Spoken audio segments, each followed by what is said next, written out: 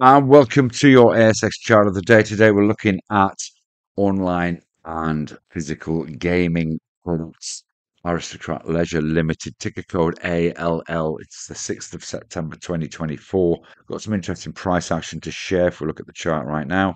And you can see here that we've been pushing hard against this resistance at 54.60 really since the end of July. We had this little drop here on earnings and we've worked our way back up to retest this level. This is all-time highs on this stock and we're pushing up against it again today. Already tested 54.60 in early trading today. So one that quite simply is a potential breakout trade with some buying pressure evident in this stock. It looks as though it could be one worth considering once that key level has been breached.